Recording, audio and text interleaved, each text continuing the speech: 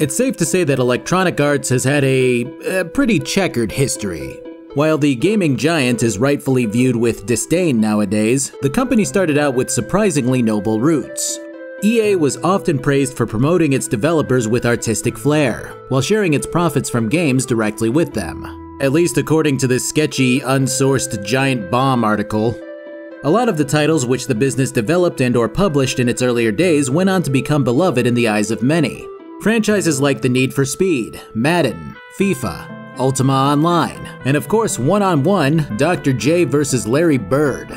As time went on, EA began its slow but sure acquisition of any perceived talent in the gaming space that was for sale, adding to its already massive presence in the industry. In 1998, the company decided to start up another branch known as EA Redwood Shores. Initially, Redwood's entire job was to continue well-established franchises such as Tiger Woods PGA Tour, a handful of 007 games, several Sims 2 expansions, and so on. In the background, however, Redwood's vice president was trying to get EA's executives to fund their idea for System Shock 3. As the negotiations were tossed back and forth between the groups, Resident Evil 4 hit the market and completely shifted the way that both Redwood and EA viewed horror games. The green light was given to Redwood to pursue their new idea, which was originally titled Rancid Moon, before leading to its final title of Dead Space. Dead Space was everything that EA seemed to be afraid to do. It was a horror game, the first developed by the company. It was an entirely new IP which EA had been afraid of creating for a while now, instead focusing on established franchises. Its overall visual style had never been seen in any horror game. It was pitched in a manner that was completely alien to EA's practices at the time, with the Redwood studio focusing on getting a playable demo into their boss's hands rather than spending all of their efforts on design as was the norm at the time. The end result was a smashing success which led to Redwood Shores rebranding to Visceral Games in 2009. I was 16 when Dead Space hit the shelves in October 14 years ago.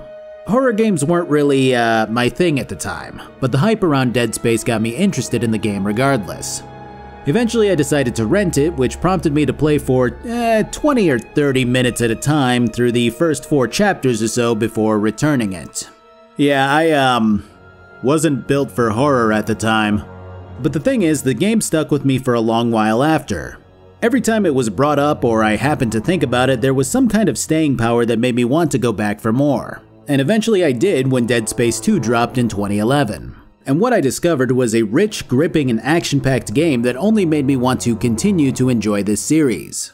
Well, until Dead Space 3 came out, then I just kind of, stopped returning to the series for a while. But now that the remake is around the corner, I figured that now was the time to give this game one last hard look to see if it really held up the way that I think that it does. So in this video, I'll be revisiting Dead Space and evaluating its story, level design, and mechanics while pointing out what I think it did well and what could have been done better. Before I begin, I'll note that I have some limited time merch for this video that will stick around until November 15th. I drew the helmet, my wife drew the portrait. Feel free to check it out if you're interested in that. I also have a sponsor with Factor that will appear around 30 minutes into the video, so try not to be too alarmed. Oh, and also I don't normally say stuff like this, but this game is very gory. If that bothers you, maybe just stick to audio. Alright, let's start. So I'm gonna get this one out of the way now. Dead Space's baseline story isn't anything unique by any means. The year is 2508, and a big-ass planet mining ship known as the USG Ishimura sent out a distress signal before its communications went dark.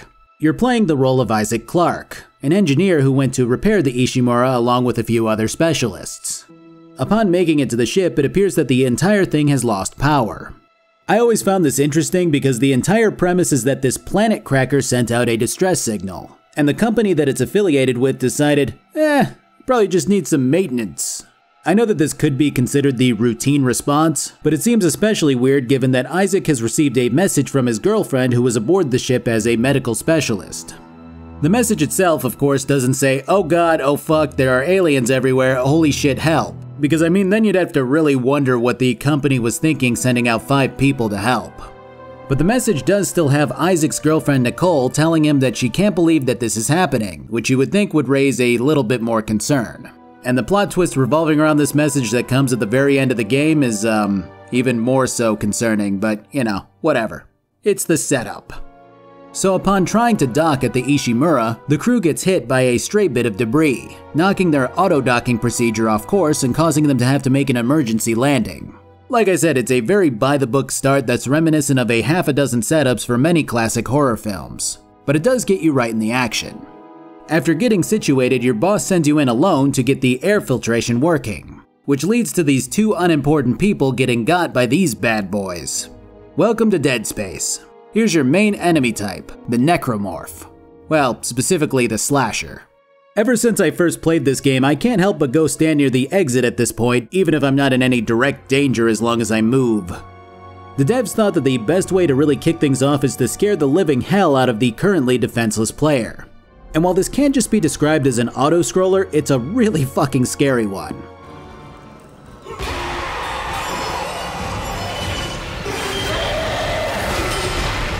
So after getting a look at one of these things up close when it tries to bust into your elevator, you're introduced to your first and possibly best weapon depending on who you ask. The plasma cutter is a former mining tool that utilizes 3 guiding lasers to accurately slice through whatever softer material you might be looking at. In this case, flesh. As the hastily scrawled message indicates, the necromorphs are particularly susceptible to limb damage, which is Dead Space's calling card. Where most games in the genre have you relying on headshots to safely navigate through them, Dead Space's enemies won't go down until you chop them into tiny pieces. It's a really simple concept on the surface, but this shit blew my teenage mind and took me a while to get used to during my first time playing. Your second weapon is something that Isaac already had, but didn't think to use until he got the plasma cutter. I fucking love stomping in this game. It just feels like you're taking out Isaac's fear and frustration in a fit of explosive action. So after making it over to the first safe area of the game, you're contacted by the other 2 who made it through the horde. The objective now is to get to the bridge of the ship, for which you need to get the tram system up and running. We might as well talk about this now, but in addition to a lot of other firsts that Dead Space brought to the horror genre or maybe even to video games in general, the HUD is one of the smartest designs I've ever seen out of any video game. It's not that there is no HUD, it's that it's seamlessly integrated into the game in a way that's both obvious and immersive. There isn't a number with ammo in the corner of your screen. You have to look at your weapon's interface to note that. Your life bar is decorating Isaac's spine at all times, and changes hues depending on how fucked up he is. Later on, another gauge is placed to the right after gaining access to a particular power-up. Your map and waypoint guidance system is something that you have to pull up in real time. Accessing save points has you using a terminal. It's all so damn immersive, and it really ties you to the Ishimura in a way that few other games later on seem to draw inspiration from. The first chapter of the game and its goal of getting the tram system running showcases exactly what this game is going to be about, and it does so expertly. Necromorphs pop out of vents, loom in the distance, and hide in plain sight while pretending to be dead bodies, which will never catch you off guard after the first time that it happens to you. For a game to be able to fundamentally change how I play it even 14 years later should really tell you something, and I can't help but applaud how well everything is implemented. It's actually one of the only horror games that I've ever played where I'm armed to the teeth but still get creeped out or outright scared depending on the situation, which is something that I've always praised this game for. I know that everyone is different, but I've always been much more scared in a game when I'm weaponless and have no way of defending myself. As soon as you give me a weapon, anything that's capable of scaring me is just minimized more or less. But this game has always been the counter to that rule. Yeah, sure, I can kill these things, but if one gets too close, it's time to fucking make some distance fast. Of course, what would a horror game be without good sound design? And this game absolutely crushes its audio experience. Looming mechanical ambient noise suddenly gets jolted out of existence by high-pitched whining strings when a necromorph attacks. Every squeaking, scraping, and crunching noise has you looking around to make sure that you're not being followed. Random steam vents explode, rusty doors whine, Isaac's lonely footsteps thump away in his pseudo Big Daddy suit. All of it is just masterfully done. Nothing feels out of place, and everything adds to the cinematic feel of this game. I usually don't comment too much on audio design, but Dead Space really wouldn't be the same if there was something like a constantly driving synth-laden soundtrack or your stereotypical action game theme humming along in the background. As you traverse through the first area, you pick up several audio logs from various ship personnel who met their demise or figured out what these monsters are weak to. You also find one of your main power-ups for the game, the stasis module. This was that upgrade that I mentioned earlier, and its entire purpose is to slow shit down. Obviously, enemies that are moving much too fast for your liking are countered by it. But more importantly, obstacles are immediately put into play that require you to slow them down or risk dismemberment. The occasional puzzle is thrown at you also, but when the problem is that something is moving way too goddamn fast, the answer is pretty obvious. Near the end of your tram repair foray, you find an upgrade bench with a trail of gore leading past it and into a vent. This kind of environmental storytelling not only paints an array of possibilities as to what happened into your mind, it also immediately puts you on guard. And the funny thing is that nothing happens in this room. It's completely safe. Nothing bursts out of the vent or comes in through the door behind you, but the entire time you're just thinking, well, what if? The bench itself is where you go to upgrade your equipment with power nodes that are found throughout your journey. Each bit of equipment has a tree that you can navigate to upgrade your gear. Your plasma cutter can have its damage, ammo capacity, reload speed, and shooting speed upgraded. Your suit can be upgraded so that you can raise your health and air capacity when you're in places without oxygen. And your stasis module can have its duration increased and its energy use reduced. But I never gave a shit about that one. Obviously, later upgrades and weapons have their own trees, but you get the point. Basically, this game does something that a lot of others don't really tend to do, which is laying out most of your capabilities almost immediately. It's an interesting way to approach your game, because everything new that I have to look forward to from here on out is almost always a weapon. You don't gain access to benches for the first time at the end of Chapter 2, or gain your stasis module in the middle of Chapter 4. You just get almost everything that you'll need right away. Speaking of, a couple of your weapons can be bought immediately if you happen to pick up enough credits during your tram excursion. At the end of the chapter is a shop where you can trade in credits for consumables, armor, and weapons. Armor tends to be the most important to me since it means more inventory slots and damage resistance. But the second thing that I always pick up is the line gun. This is another fantastic weapon that you acquire almost immediately in this game, and while the shots are slower, the power is immense right out the gate when compared to your cutter. After getting the tram up and running, our last big upgrade comes in the form of the second and final module that we're going to be getting in the game, the Kinesis module. As you might expect, it allows us to force pick up, move, and throw objects at our leisure. Great for chunking an explosive into a group of enemies or for just shuffling boxes around. Chapter 2's design is well done, and feels much more like a tight level packed with encounters over Chapter 1's introduction. Our objective this time around is getting to the captain's body so that we can use his identification to access the ship's systems.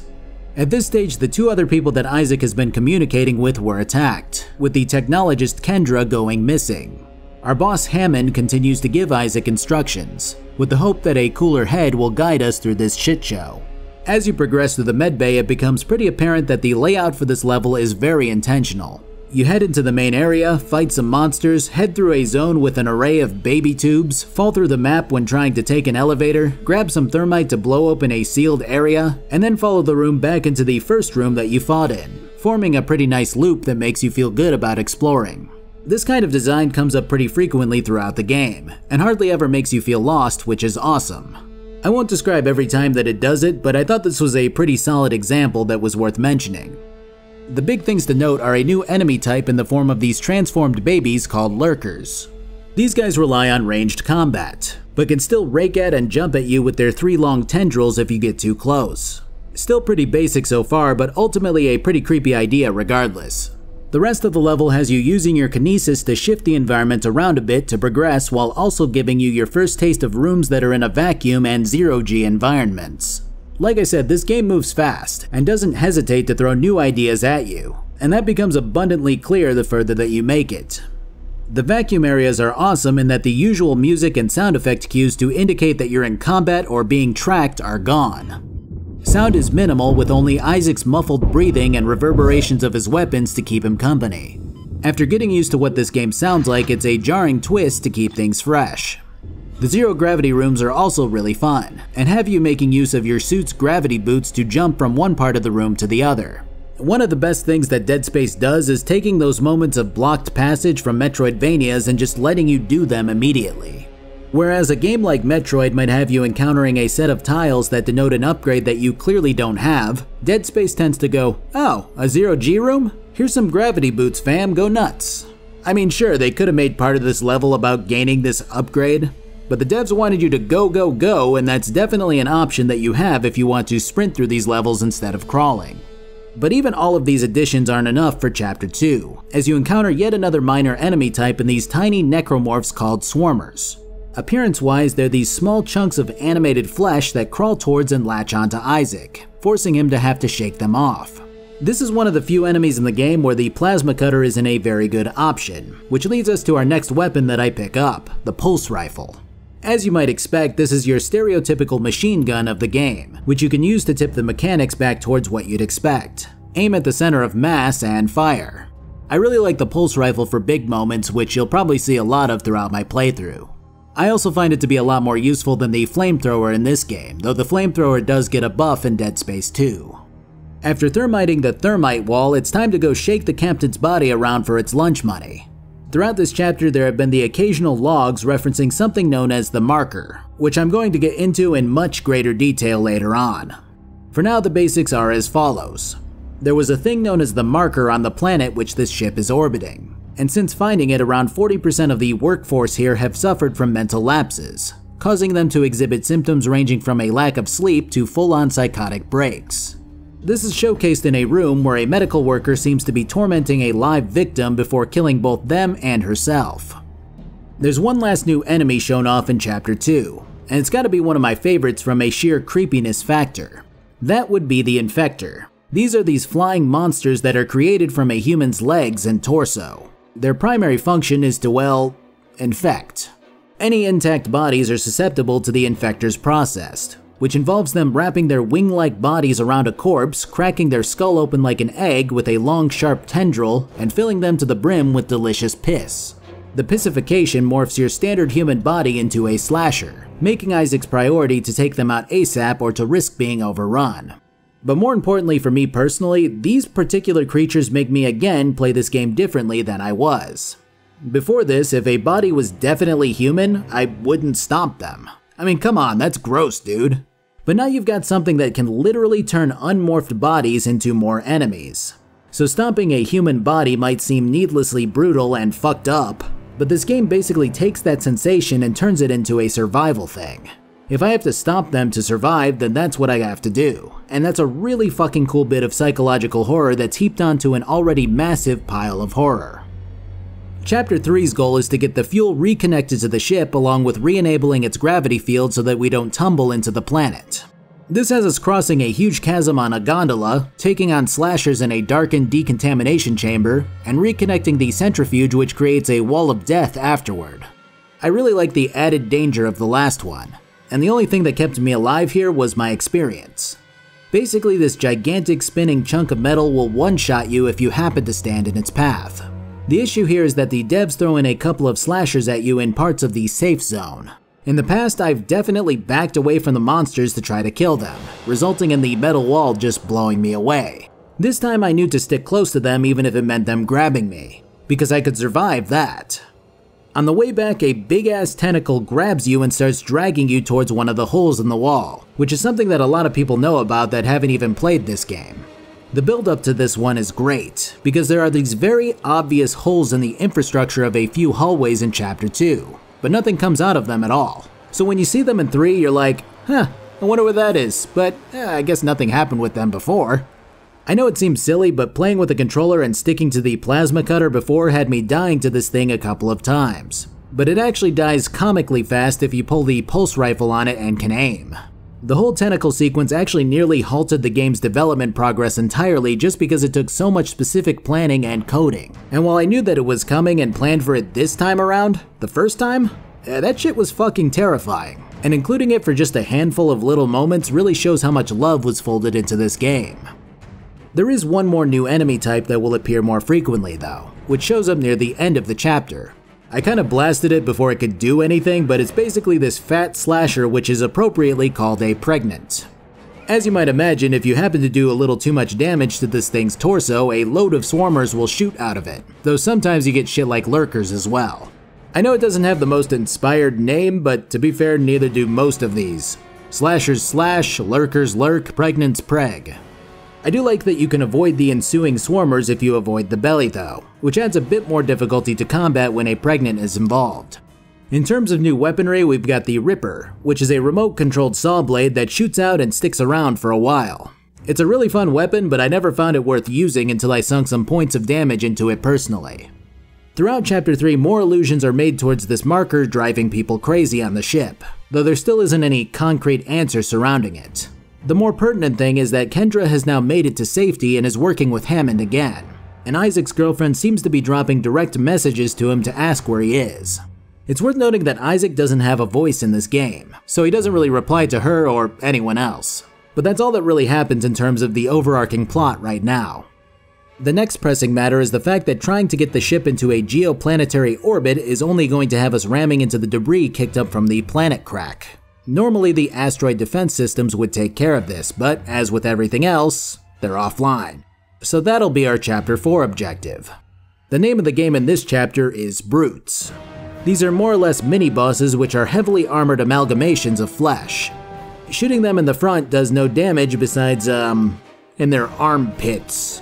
But when you do cause enough damage to them in the front, the brutes hunker down so that you have to cross behind them to get shots on their exposed backs. These things are fucking awful when in a group and in small tight spaces, but thankfully not so bad alone. I'd say that upgrading to my next armor rig helped, but it didn't really touch me. The plot is now starting to pick up the pace at this stage, as Kendra outright accuses Hammond of knowing about the marker while Hammond denies her claims. Logs continue to paint a picture of madness, one of which showcases the captain of the ship going insane before being arrested for violating maritime law before a doctor sticks the captain with a sedative.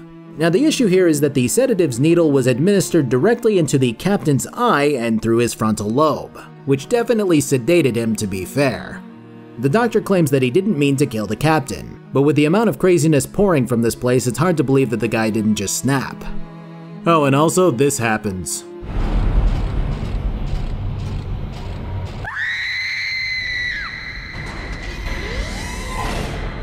Yeah, thanks, I didn't need my ears. Yeah, the whole bit with Isaac's girlfriend Nicole is definitely starting to get weirder, as she's now appearing on monitors and the like. Since Isaac is still mute, the obvious conclusion is that he's starting to be affected by whatever madness is going on here, but the full truth is something that we'll get to later down the line. The mix-up with the mechanics here involve these anti-gravity vents that are wonderfully showcased by one of the slashers here.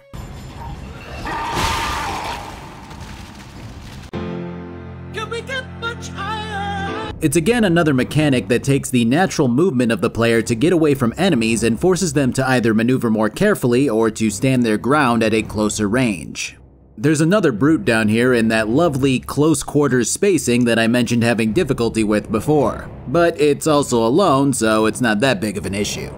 After getting yet more power rerouted to where it needs to go, the next section has us crossing a part of the ship to get to where the asteroid destroying cannon is. This is followed up by Isaac needing to take over control of the cannon to manually shoot down the asteroids as they fly in towards the ship. You heard that right. We literally got a cover shooter section followed by a turret section, which is appropriate for this game's release year. But that said, Dead Space is probably one of the best games for something like this to exist in. I'm not saying that Isaac should be able to jump on a turret in every level and just start blowing away waves of necromorphs, but the context here makes all of this okay for me, right? There's a good reason beyond the devs going, oh yeah, we should have this in here, like it was a checklist requirement. And the idea that the ship will literally explode if I fail or that I'll get battered into mush if I don't stay in cover makes the stakes high enough for me to not care as much about these mechanics that were a staple of this era of gaming. Our new weapons for this chapter include the contact beam and the force gun. The contact beam is basically our BFG of the game for a lack of a better comparison. It's something that you tend to pull out during big fights against heavier enemies, as its damage is insane when compared to every other weapon. Just to clarify, my fully upgraded damage plasma cutter does 18 damage a shot, but the contact beam's base damage does 100 a shot. The downside is that you have to charge it up in order to fire it, which isn't good when you're being swarmed. Still, it is a pretty fun weapon overall. The force gun, on the other hand, is your shotgun of the game. Great when you're getting swarmed and have no room to back up, basically. A lot of Dead Space's arsenal is up to personal preference, but my go-to setup has always been the cutter, the line gun, the force gun, and either the contact beam or the pulse rifle. Still, there really are no wrong answers besides the flamethrower, at least in this game. So Chapter 4 ends with yet another objective that has to do with us getting the ship not to piss and shit itself on us. This isn't really a bad thing, as it kind of makes sense that this place is going to be woefully damaged with what it's been through. Still, hearing that the oxygen is now failing or outright being poisoned by the goop is one of those things that makes you roll your eyes after you've gone through all of the maintenance that you've been through already. I guess you are the engineer, so at least you're doing what you signed up for? Kind of. Chapter 5 actually kicks off in the same location as Chapter 2, but with a few differences in enemy types and the like. For one, we encounter our first Guardian, which, it guards. It's basically formed from a human body fusing with the corrupting goop that the necromorphs seem to come from. They're super dangerous up close, but not too bad from mid-range. The worst that they can really do from this distance is shoot out another necromorph subtype known as a pod, which will then begin shooting projectiles Isaac's way. As you make it to the area where you synthesize a poison to destroy the corruption, one of the doctors who went crazy and began experimenting on live human patients reveals himself to you. He views the necromorphs as the race that will succeed human life, taking on an almost paternal view of this whole ordeal. His child, so to speak, is this thing that's looming in the tube behind you, which looks like a chunkier slasher. This is the Hunter, which definitely takes a direct inspiration from the Resident Evil series. There's only one in the entire game, and its capabilities include slowly walking at you while regenerating its limbs when shot off. Basically, this thing is a Resident Evil 4 regenerator mixed with Resident Evil 2's Mr. X or 3's Nemesis. It can't be killed yet, and it's going to show up for another chapter near the end of the game. I'm not the biggest fan of it because I always felt that even Resident Evil shouldn't have repeated its Mr. X idea in the next game, but I do admit that it is pretty damn jarring to be stuck in a room with, so I guess that was the point. This whole chapter is pretty damn short in comparison to the last couple, as the doctor winds up cutting off the oxygen at one point, and then sicks his Hunter on you in a room with a big fuck-off cryostasis pod in the center of it. Defeating the Hunter for now means chopping off some limbs, hitting it with stasis or a combination of the two, and then running over and activating the cryopod to Han Solo it before moving on to the next chapter. Chapter 6 still has you attempting to clean the air, though our tour guide now is effectively Kendra, seeing as Hammond seems to have gotten fucked up by the corruption. Fortunately, our guy is still alive in the hydroponics section of the map, where he's tracked down the source of the poison spreading into the oxygen. This is a bit of a cleanup mission, as your task is to destroy these necromorphs which are creating the poison and spreading it around. The level feels a lot different just due to all of the plant life that's around, which is definitely welcome after all of the gray and brown that we've slogged through to get to this stage. The level itself is a bit of a confusing maze at times when you hit a couple of zero-G sections, but it's still pretty fun in and of itself. I have to say, I never really mentioned this too much before, but the navigation system in this game is stellar. It's actually kind of crazy how well done it is for 2008. There were points during this hunt where I just had no fucking clue as to where to go, but the waypoint system was always ready to help out with sharp and efficient angles. I know the mere concept of a glowing trail isn't new, but I love the flavor of the implementation. I'll admit it now, I'm a slave to event markers and glowing trails. If they're always on, I'm almost always just going to blindly follow them instead of exploring for myself. I know they have a place in a lot of games, but I can't help but to think how different this game would be if there was always some diamond on screen pointing out where I needed to go next. The new enemy type here are the suicide bomber type of necromorphs called exploders. Alright, yeah, I probably would have named them that too, honestly. Shooting them in the big glowy bits makes them detonate, and if you think that's not gonna get annoying, then you're in for a treat in the later levels. As always, the initial showcase just warms you up to the idea of them rather than mixing them in immediately with other necromorphs, so they're nothing that we need to worry about now. It is worth noting that the ghost of Nicole has continued to hound Isaac, and Kendra's now seeing her brother appear on the monitors of the station as well, further pointing to this place starting to worm its way slowly into the squad's brains. So after hunting down these sad sacks of shit and getting dragged by another tentacle, it's time to stop the corruption from continuing to spread. This has us navigating what I imagine the inside of a first edition fleshlight looks like before entering our first big boss fight of the game. This big gnarly thing is the Leviathan, and it's the reason for the air becoming so fucked up. The fight itself is pretty fun, though very gamey as you might expect. When a dev decides to put big glowing weak spots on some of the enemies, it takes away a lot of the novelty of figuring out a fight for yourself. But I don't really mind it in all honesty. Because of this design though, there really isn't too much more to say about the fight itself. After shoving most of my ammo down its maw, it's time to finally attempt to start flagging down help. Though I have to imagine that a corporation would notice one of their gargantuan planet-cracking ships going missing, so it's hard to say what good launching an SOS would do. Alright, before I roll into Chapter 7, let's take a moment to hop over to my sponsor for this video, Factor. So every here and there you happen upon someone who just can't cook for the life of them. I mean, not me, I'm great at cooking. But sometimes I'm lazy. Sometimes I just don't feel like trying to whip up a perfect 6-star meal and instead wind up opting for ordering takeout or popping some dino nuggies into the oven. This is where Factor comes in to mitigate some of my, less healthy decisions. Factor delivers meals to your doorstep that are ready to eat in 2 minutes or less, which takes any excuse of laziness that I may have and turns it on its head. If you're watching your weight or following a specific diet plan, Factor helps to take the guesswork out of what to make for breakfast, lunch, or dinner. It's basically like having a load of MREs, except the MREs were made with the satisfaction of someone's taste buds in mind. So if any of this sounds like something you could get on board with, feel free to use my link or go to go.factor75.com and use code POGTSF60 for 60% off your first box. Thanks, guys.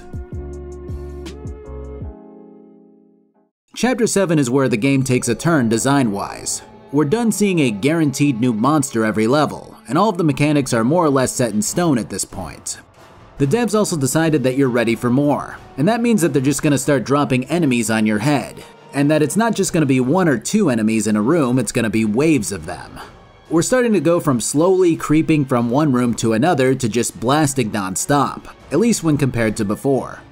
I could see people saying that this is a little too much, and that the game is more action-focused at this stage, but to me it's kind of a cool way to show off just how far that we've come, while figuring out the optimal way to approach mixed waves. Pregnants should be taken out first if possible, but you also gotta watch out for exploders. Any swarmers that pop out of them become a huge priority because too many of those will just kill you. Lurkers and slashers are annoying, but they're kinda secondary.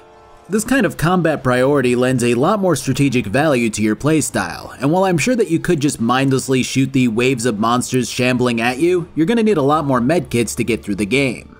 As far as the story stuff goes, we have no idea what happened to Hammond after the hydroponics ordeal. Our plan is to take an asteroid that's being held in one of the mining areas and then rig it with an SOS beacon before launching it out into space. During the inevitable runaround that Isaac is subjected to, he actually finds Nicole in person, or at least a very convincing mirage of her. She talks to him, tells him that she loves him, and opens the door for him while he continues to not speak.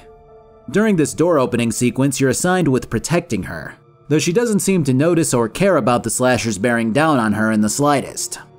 After upgrading my suit again, it's time to send the SOS rock out. This is one of those moments that really stuck with me just because of how cool this little puzzle wound up being. So basically you've got this big ass rock, right? And your initial reaction is, alright, well I'll just slow the gyrators down and plant the beacon. But that wouldn't make sense, right? The gyrators would sweep the beacon clean off the thing like they just did to you. So what you gotta do is spring to the edge, walk outside, destroy the tethers, plant the beacon, run back in and destroy the tethers on the inside. Pretty cool, huh? It basically takes all of the puzzles before this, which tended to be about just slowing something down, and hits you with an aha moment. Because the devs could have made it so that you couldn't slow the gyrators down. But they decided to let you just brainlessly do it because that's what they've conditioned you to do. Taking the time to think it through makes the solution a bit more obvious. And it really made me laugh when I figured it out the first time. After all of this is done, another part of the ship is broken. The twists just keep coming, huh? Yeah, we send this thing out, but we can't receive a signal back because the comms array is busted. That'll be our Chapter 8. During our drudge over to the comms, we find out from an audio log that it was actually the captain of the ship that had the comms disabled, and that the Ishimura was here in a prohibited part of space to conduct this operation. After gingerly whipping around some delicate satellite dishes, our comms work and we receive a message from a nearby ship who claims to have received one of our escape pods. Yeah, that would be a pod that Hammond decided to launch earlier containing a slasher. Hell yeah, brother. If you think that repairing the comms array means that our comms work, think again. Our signal isn't strong enough due to some sort of giant organic blockage, which we'll have to blow out using one of these ship's cannons. Fortunately, this isn't one of those things where I have to clear out 2 floors, and instead the cannon's right next to where I'm at. The ensuing mini-boss has us firing at the tentacles while it just throws shit at us, which is okay, I guess. It's just kind of there. There's no strong feelings one way or another about this fight. Unfortunately, our boost comes a little too late, and the rescue ship also gets taken out by the now on-board necromorphs. Then it crashes into us. It's about this time when Hammond decides, you know what? Fuck this shit. Let's get out of this damn place. I guess nearly dying twice will do that to a man, though Isaac seems to be alright with just hanging out and fixing things. It's actually something that I have a bit of a gripe with, because while playing a silent protagonist helps you fill them in with yourself, it doesn't work as well when you have his mind being filled with imagery of his girlfriend constantly and his coworkers freaking out while ordering him around. And the longer this goes on, the more it's like, well, why isn't Isaac talking? I go from putting myself in his shoes to wondering what the fuck the man is thinking while he continues to mindlessly tread through hellfire. Regardless, we're now officially trying to just leave the ship instead of saving it, which brings us to Chapter 9. Interestingly enough, 8 is probably the fastest chapter of the game, with very few encounters and objectives, especially when compared to the previous chapter. There is a new necromorph called the Divider, which comes close to taking the cake for sheer creepiness in my opinion. These are these very long, thin, shambling zombie types, which then split, or divide, into these little, strange tentacle creatures. If you happen to die to the head part of this division, the head will decapitate Isaac and then insert its tendrils down his neck hole, effectively gaining a new body to pilot. It's fucking horrific, and I love how the devs continue to innovate on what these necromorphs can be. Chapter 9 is the beginning of our great escape, which kicks off with the knowledge from Hammond that the ship that happened to be here to respond to our distress call was on a seek and destroy mission to obliterate the Ishimura. Let that sink in for a moment. The ship was sent by Earth's government to destroy the Ishimura. This means that these dumbasses captured a life pod and opened it while knowing that the ship was meant to be destroyed. Sure, maybe they didn't know that there was an alien life form inside the pod, but I imagine that a destroyer-level vessel's men would be well equipped to deal with a single slasher. I imagine that Earth Defense Force soldiers would all have stasis modules and be armed to the teeth. They have a literal shooting range on their ship, and their orders explicitly state that the Ishimura has extracted the marker, and that the marker must be returned to the planet to prevent further alien spread. And what's even funnier about this entire situation is that the slasher doesn't infect. It's the grunt of the necromorphs, the cannon fodder, meaning that one slasher dismantled the entire ship by itself, or at least the bridge crew who pilots the thing.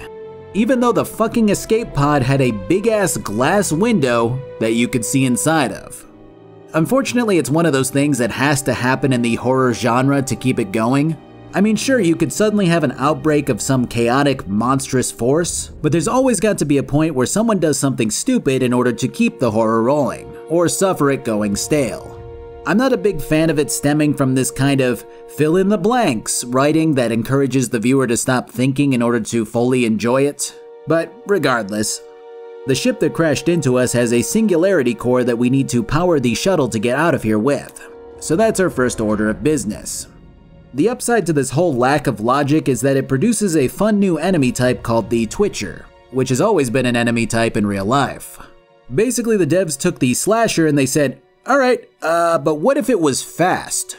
Much like asking if Goku should hit the gritty, it's an answer that nobody likes or wants to deal with. And the end result has caused the bodies of the soldiers who had stasis modules to transform into quick-moving Sonic the Hedgehog DeviantArt OCs, but with somehow more vor. No, but for real, I fucking hate these things. They turn the mechanics I've learned up until this stage on their head and are liable to sneak up on me in the worst way when I'm not looking. Thankfully, they don't do much damage, but they're easily the #1 source of scares for me in Dead Space. As far as the level itself goes, there's the whole shooting range thing, which has 5 levels and was definitely meant to be a challenge for controller users. As things stand, it's an easy task for me to make it through the 5 levels for a power node. There's also a little engine puzzle, though it's more of a simple mix of kinesis and shooting than a Rubik's Cube of puzzling. After nabbing the core, it's time to back on out of here. The problem is that the power for, well, just this one part of the ship is now shut off. Fortunately, our good friend Hammond is here to bust the glass open for us. He's got a weird method of doing it, but you definitely can't argue with the results since the way is definitely clear afterwards. For as often as I've remarked that someone figuratively gets their limbs ripped off and the like, I never thought I'd be saying it literally in one of these videos. He's fine. He'll be in the next one. After making it out of here, it's time to hit Chapter 10. Though I do think that this is probably a good point to break down the background lore for these last 3 chapters. So let's flesh that out so that we have a bit more context beyond a mysterious marker and the like. So the entirety of Dead Space's setup is detailed in a short series of comics. This is actually something that I don't normally do, but this is an interesting case because the comics actually came out in the months before Dead Space did, from March 2008 to August 2008. The entire series denotes what exactly happened in the events leading up to this game, and I feel like they're important for the context here. So the basics are as follows. Humanity's been mining away in deep space for materials since Earths have been depleted. The planet that we're in orbit around is one that was said to be particularly rich in resources, which the trading company known as the CEC was contracted to mine. Just before the Ishimura arrived, the CEC's miners located an alien-looking rock which correlated directly with a religion known as Unitology, or so the Unitologists who practice the religion thought. In their religion, which started a few hundred years back, a man stated that he found something known as a marker, which he thought to be the call of a higher power. The man was subsequently denounced as crazy by the government and killed in an accident, which his newfound followers believed to be the direct work of the government. Now this strange rock that was discovered is thought to be another one of the Unitologists' markers. As time went on, it became clear that the marker had some kind of mental indoctrination capability, as many of the miners began to hallucinate and were unable to sleep. These hallucinations tended to whisper to those afflicted, urging them to protect the marker. The religious zealots began holding sermons, claiming that they would soon become one with God due to the marker calling to them. In the background, one of the higher-ups in charge of the operation went against his boss's wishes and ordered that the marker be extracted by the Ishimura. As the thing's being pulled from the planet's crust, a load of zealots commit ritual suicide at the exact same time, and a lot of the rest of the miners began suffering from physical and mental illness. Additionally, now you just had this goop oozing from the various vents around the base's infrastructure, which some of the workers got to torching with flamethrowers. Of course, the higher-ups are all celebrating both the fact that the marker's been extracted, and that the planet is now being actively cracked open by the gigantic ship which has arrived on scene. As the Ishimura begins ripping open the planet, all hell continues to break loose down on the surface. It's discovered by one of the scientists planetside that the goop is a hostile alien life form that attacks a host, infects a dead body, and takes it over, rewriting its DNA to become the necromorphs which we've seen so many of by now. The bigger issue with this is the fact that the higher-ups wanted the bodies of the deceased miners, meaning that by the time the shuttles made it over to the Ishimura, those bodies would have mutated into more monsters. While this whole ordeal doesn't quite explain how this alien life form came to be or what exactly its goal is beyond reproduction, it does showcase the absolute chaotic evil which the necromorphs encompass, while setting up the game pretty well. The last panels detail the fact that these hostile creatures can survive in a vacuum, and that their main nest became the leftover husk of a comms beacon on the surface of the planet. Again, if you look at the parts, none of this is particularly inspired to a point of a grand and intricate story. Though I do think that Unitology is a point of interest to dive deeper that shows up a lot more in Dead Space 2. Instead, most of Dead Space 1 is about this chaotically evil, mindless force of destruction and the people who are trying to deal with it, which I think is completely fine for a horror-themed game. Hell, my personal favorite horror movie is The Thing, which functions on basically the same premise. Let's get back to the game. Something I neglected to mention from before was that there was a point in Chapter 9 where Isaac gets a direct message from the doctor who killed the captain. He claims that the cultists who have amassed and prayed to the marker are all wrong, and that the marker must be returned to the planet, which he proposes that Isaac uses the shuttle for instead of escaping. Fast forward back to Chapter 10 and we have the biggest shift in tone in this game so far. This is where I believe the Unitologists committed ritual suicide, as denoted by the wrapped corpses with holes in their heads. Ominous chanting, singing, and whispering fill the background, and the setting to this place is a lot more recreational. There's a lot of living quarters type spaces, in addition to a 0G basketball court where you can play a few rounds up to level 6. I never fully grasped how many points that you need just because I tend to scramble around, but it's not too difficult of a little minigame. Making your way through the more residential area reveals a lore dump by a reporter type's text log, which unveils a lot of what we already know about Unitology. The interesting bit though is that it works in the same way that a lot of real-world religions work. The more money and power that you can contribute to the church, the higher your rank. This means that many high-end CEOs and other powerful people are at the top of this thing. Additionally, while the whole thing is built around the idea that their god causing death will lead to rebirth, the more important thing is what happens after the death of a Unitologist. To become a member of the inner circle, you have to sign away your corpse after you die, which the Unitologists are speculated to use in the construction of something known as a mausoleum ship. This is something that unfortunately was never fully capitalized on as an idea due to Dead Space 3's transgressions. But all the same, it's a very interesting idea that I hope the remake pilots back towards. Anyways, you remember that doctor who went nuts and made the hunter? Yeah, he's back, and seems to be in the process of creating new holes in humans' heads for the necromorphs to infect. Now, my initial thought when seeing him do that was that maybe the corpses in the main entry to this place were the result of him jabbing them, but I don't see why he would take the time to wrap them up if the only goal was to infect them. So I still say that it was probably the ritual suicide, but there's no way to tell for sure. Unless I just missed something, in which case, my bad. Interestingly enough though, this whole process seems to denote a sort of intelligence in this alien life beyond the desire to kill and breed. I mean, this guy's just been running willy-nilly through loads of necromorphs, and they haven't killed him. So either they're directly controlling him, or he's evading them really well, or they realize that he's helping them, the latter of which is the much more interesting concept. Throughout this chapter, our goal is to get the shuttle up and running since its navigation bits have been stripped. Again, the level design here is some of my favorite in the game just because of how residential this setting is. A mess hall, rows of bunk beds, the basketball court, all of it is just so different from the very typical sci-fi ideas that we've encountered up until now. Of course, with the crazy doctor running around comes the hunter who's been thawed out. This is easily the most chaotic part of the game so far. As to get to this part of it, I had to move the bunk beds around with kinesis, meaning that I need to do the same thing to get out. Of course, the doctor can remotely shut down my escape route also, leaving me stuck in a room with the thing and anything else that pops up with it. I tend to panic around this point, which is probably normal? It's not so much that I can't hit my shots, it's more that I don't know which weapon to use and wind up dooming it with whatever weapon I happen to pull out. It's actually really fun, as even the save room isn't safe right after this. Eventually, the other doctor, Dr. Kine, calls me up to the executive suite to tell me about his plan to return the marker. He claims that the shuttle is way too damaged to get us safely out of here, and instead shows a brief video of what was unleashed from the planet when the marker was extracted. We get a small glimpse at the giant mass of flesh known as the hive mind, which Dr. Kine claims is controlling the rest of the necromorphs. I'll have more to say about that in a moment.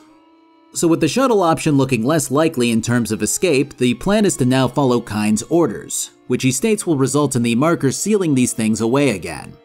Heading down to where the shuttle is has us installing the nav card and giving the shuttle a test fire. And golly, wouldn't you know it, the hunter is here.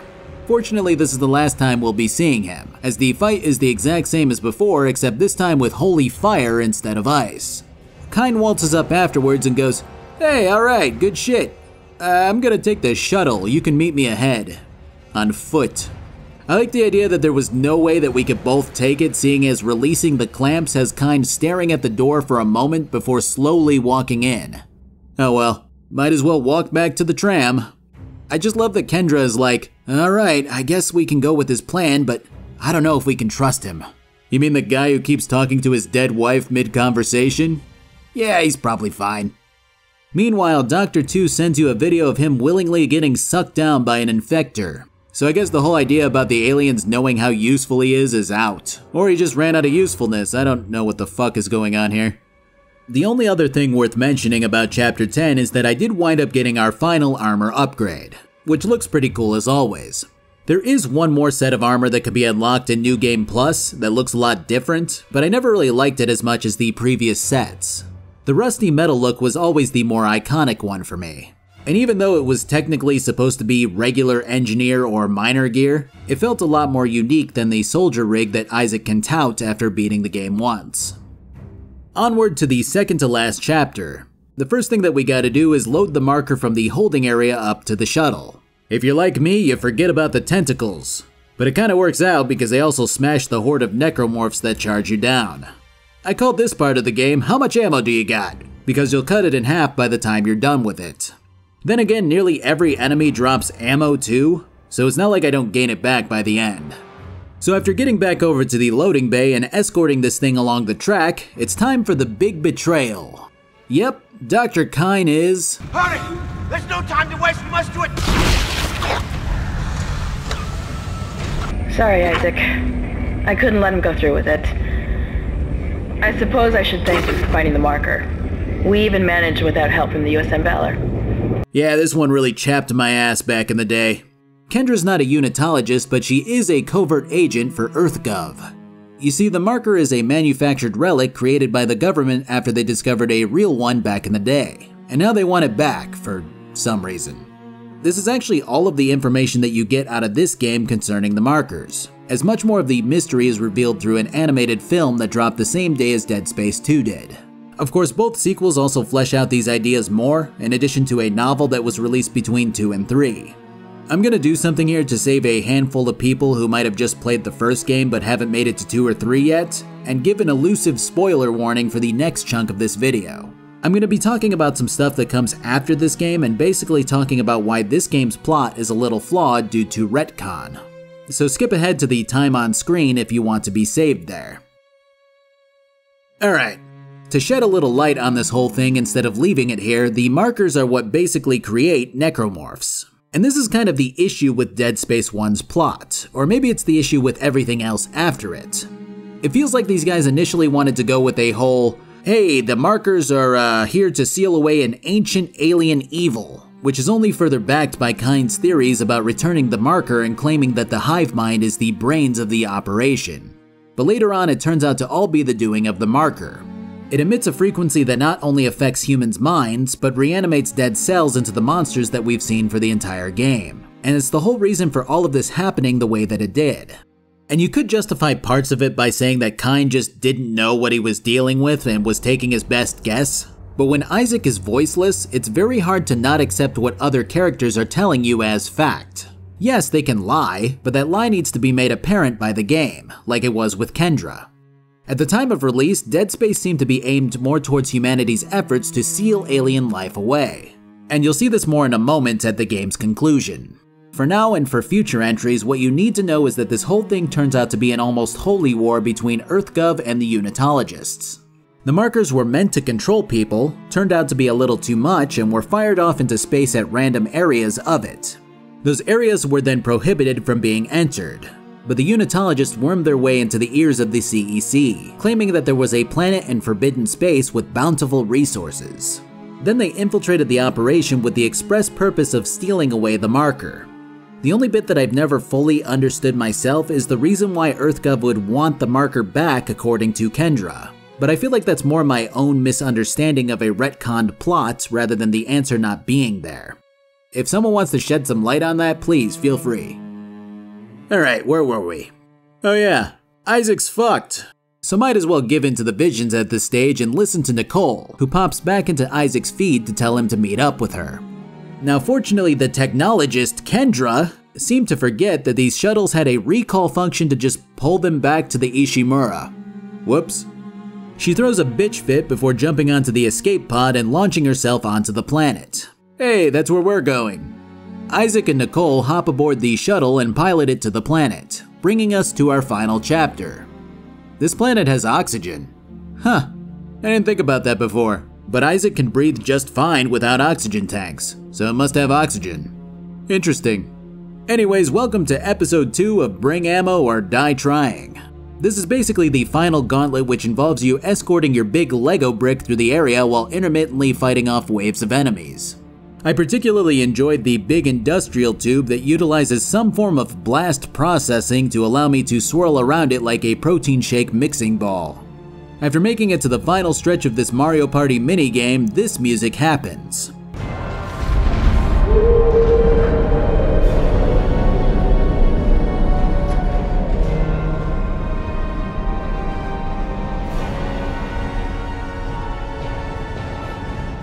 I'm sure that's nothing. The physics in this room are crazy though, as the boxes around the room take off like mimics when I go to stomp them.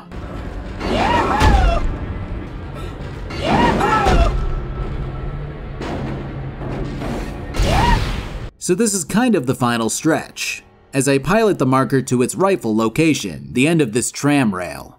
The music here is very dramatic, and tentacles writhe from the chasm below along with a load of necromorphs which won't stop coming. This is what Smash Mouth sang about. As the marker meets its final location, a beam of light shoots out of it, and Nicole comes out to tell Isaac that he's fucking insane. As he goes to leave, Kendra also comes out to tell Isaac that he's fucking insane.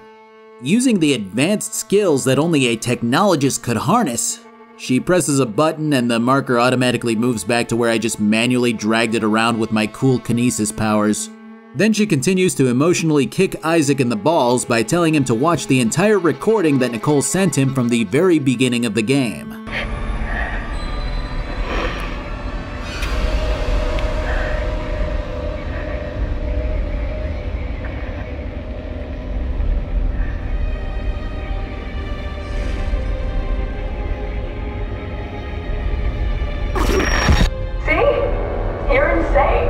So yeah, I guess the big twist was that Nicole is dead all along if you hadn't, figured that one out.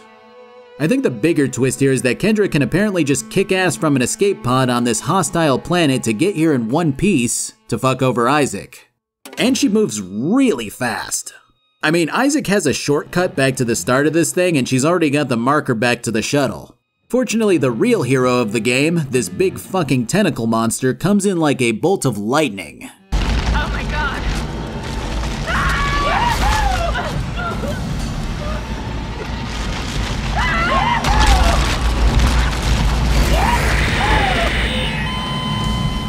The final boss of the game is probably one of the easiest that you'll ever have to face down, as you really just need to blast, I believe, 10 glowing sacks before it biffs it. Then you hop on the shuttle and leave. That's the end. I know I've been praising the game pretty hard throughout it, but this ending kind of blows for a multitude of reasons. First off, all of the issues with Kendra just being able to gaslight Isaac into doing whatever she wants, then gatekeeping the marker away before girl bossing through the hostile necromorph-filled planet is fucking ridiculous no matter how you slice it. And for all of that setup, she just gets squished by the big monster anyway. I'd have taken a lot of alternatives to this, like her going crazy and deciding to merge with the necromorphs, like her piloting some kind of heavy mech to take on Isaac, like her secretly being a master soldier who has some kind of suit that lets her exude expert control over kinesis and stasis. Anything else, really. Secondly, Isaac just leaves because the blast of energy from shutting down the marker caused it to destroy the gravity tethers that were holding up a meteor that was suspended over the planet. So the whole thing basically Vardenfell's Aegis VII, which is a very clean ending. Now that might not seem like a lot in and of itself, but we again have to touch on what these markers are supposed to be. So again, skip to the time on screen if you want to avoid that. A lot of this critique is based off of where the devs decided to pivot towards with the whole marker scenario. And I know that that might not be the most fair basis of criticism, but I do think that it should be called into question specifically because of the remake coming around the bend. Basically, the markers should be thought of as an almost sentient life form. Actually, I'm pretty sure they are a sentient life form. The original back on Earth wanted to be copied and spread around, and so it infected human minds to get them to do just that. So this whole set of hallucinations with Nicole is more or less just the marker manipulating Isaac. But if you take that at face value, then that means that the marker did everything in its power to keep itself on the planet. But it also means that it didn't want to be placed back on the pedestal to be deactivated. Since it was made by humans, it can be shut off by using the pedestal. And yet the vision of Nicole kept praising Isaac for bringing the marker to the pedestal, which then resulted in the meteor falling to the planet and presumably destroying the marker. Again, please feel free to correct me because this is some pretty difficult to navigate stuff. It's just messy no matter how you slice it, and again, a lot of this criticism should be noted more because of what the series became. When you take that away, the ending of this game is just pretty vanilla. Which isn't the worst thing for it to be because, like I said at the start, the whole setup for this game was also pretty vanilla, and I was okay with that. The issue I began to have as time went on was that the game began to ramp up the expectations a bit more for some solid twists. The whole Unitology idea and everything that it encompasses is fucking awesome, and it made me really want the devs to delve into that more. EarthGov showing up to meddle in the whole ordeal was also fun, and I liked the plot twist revolving around Kendra quite a lot. So you set up all of these expectations, and then you just kind of choose the middle road instead of fully committing to any of them. And it makes those twists have less impact when the game goes, and then the meteor hits, the end. Either way, at the end of the road, Isaac takes off his helmet to reveal that he has a human face, and then breathes a sigh of relief before his ghost girlfriend jump scares the shit out of him. I know that does have relevance in the next game, but god, that jump scare always felt like it was just there to hit the player with one last cheap fright before the credits roll. Overall, Dead Space is a fantastic entry into the horror genre. It does have a few bumps, but most of them feel small when compared to the overall themes, tone, level design, and pacing of the game. Let's start with the less than stellar stuff. So obviously there's the ending, which I'm not going to get into again. But more importantly, I still have that issue with Isaac being a silent protagonist. It's interesting because that was literally a design point when the developers laid out the plan for the game. Of course, this was walked back later, which made me wonder if they felt the same way that I did after starting to hammer out the story some more. The silent protagonist does work for a lot of this game. It helps you place yourself in the shoes of this seemingly modest engineer with the stomp of a god. But it doesn't really work when literally everyone just asks you to do things and then you just have to go do them. I think if you're gonna have this silent character running around so that the player can fill in, then there has to be several avenues of choice that come with that decision. Instead, you just have to do anything that anyone tells you, be it Hammond, Kendra, Kyne, or Nicole. It's a very bitter part of the game to swallow when you know what's going on with all of these characters, because you can't change a single thing about how you react as a player. I know that if you wanted to still go this route, then you'd have to rewrite a lot of the script to make it so that Isaac still winds up manipulated even when he chooses to go against the grain. But the easier route is to just give him a voice, which, again, does come later. I think the only other gripe that I really had was something that really wasn't much of one. And basically it's that the game is pretty damn easy on the normal difficulty. I mean, I was almost always swimming in ammo and medkits, barring maybe 1 or 2 parts of the game. And often the amount of power nodes that you can find and purchase by using your funds make upgrading your weaponry to do a large amount of damage easy as hell to pull off. I mean, I unintentionally died one time to fucking swarmers when they came out of a vent when I was passing by and wasn't paying attention. The final boss was also laughably easy. And despite just having sunk 10 nodes into my guns before the fight, I wound up pulling the pulse rifle for most of the battle, which is something that I didn't upgrade at all with those 10 nodes. Again, it's not really a huge complaint at all, but I do think that everything constantly dropping ammo and cash makes the game a walk in the park. Oh, and also it's surprisingly short. My completion time while grabbing I believe every single node and exploring every single room was about 10 hours. And I think the only thing that really extends this playtime is playing scared and moving slowly. The next one isn't really a good or a bad and is more right down the middle. But basically as I played through the game, a lot of my commentary wound up being, yeah, this is broken, and this, and this, and that, oh, and this too.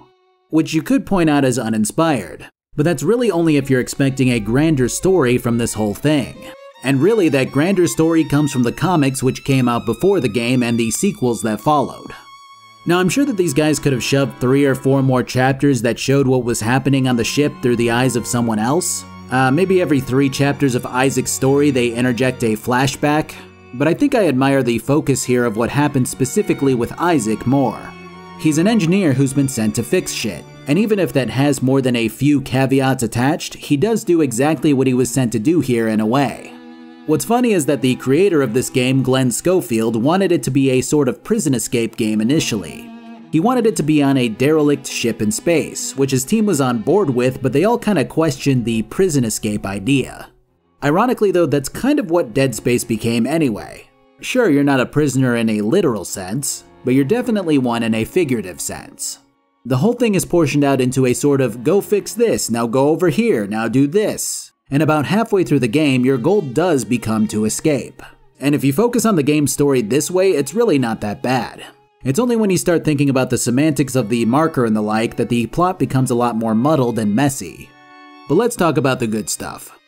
Dead Space does a fantastic job at rewarding exploration from area to area. By not being a bitch, you gain a ton more resources, which might have been partially the reason that I was loaded with ammo and health packs for the majority of the game. But even when you don't look at the game as just resources to nab, a lot of the environmental storytelling is just stellar. It's not like every single room on the map just has enemies crammed into it. In fact, I'd say that 75% of the extra rooms don't have enemies at all, but they do have clues that make you think that there will be. Blood smeared all over a vent, trails of gore leading from lockers and cabinets, moody and broken lighting that prepares you for the worst. Even the game's medium or bigger events don't halt little scares from happening immediately before or after them. You get used to not feeling safe, even in rooms that have save stations or stores. You know those moments in Resident Evil where you make it to a safe room and you breathe a sigh of relief because you know that nothing can happen to you here? Yeah, Dead Space forgoes those safe moments at least one time per type of conventionally safe room. I've gotten jumped in a small room with just a save station, a room with a store, an elevator, pretty much anywhere where things didn't happen for long enough to make me feel safe. It's a festival of emotional turmoil that continues to play with your feelings throughout the entire game, and I have to commend it for always keeping me at the edge of my seat. I think one of the coolest parts about Dead Space is how the player feels as time goes on. You start out just trying to survive. Everything makes you jump. You learn to stop trusting anything. You become really cautious. But then you gain a suit upgrade, and then some weapons, and another upgrade, and another. And before you know it, you are Isaac fucking Clarke, and necromorphs should absolutely fear you. Yeah, the game is definitely still scary at times. Hell, the atmosphere is downright oppressive, filled with the dread of wondering what's behind you, of trying to figure out what might be around the corner. So yeah, the occasional necromorph is gonna get the jump on you and scare the piss out of you. But you're gonna shove them off and open them up like a pack of hot dogs before moving on to the next threat. In a lot of ways, it feels like you begin as an average human with incredible thunder thighs and stomping power, and wind up becoming another iteration of the Doomslayer. With incredible thunder thighs and stomping power, of course. It's actually kind of wild how much my mood would shift from, I got this, nothing can stop me, to, oh fuck, this room is actually pretty creepy. And it really goes to show just how well these guys did when designing a game that treads between an action shooter in space and more traditional survival horror. But it's not just the upgrades, it's the player choice when it comes to said upgrades. You can very easily make it through this game with just your plasma cutter if that's what you feel like doing. Yes, you will struggle with certain enemy types, but you can do it. Some people are going to hate the pulse rifle. Some people are going to love the flamethrower. It's all a matter of what you like personally, but nearly any build is viable in Dead Space. It's rare to fire up a game and find yourself able to run with anything, for there to not be a meta. The game caters to everyone while rewarding those who want to strategize. I found myself pulling the force gun for tight corridors, but switching to the cutter or line gun when things opened up.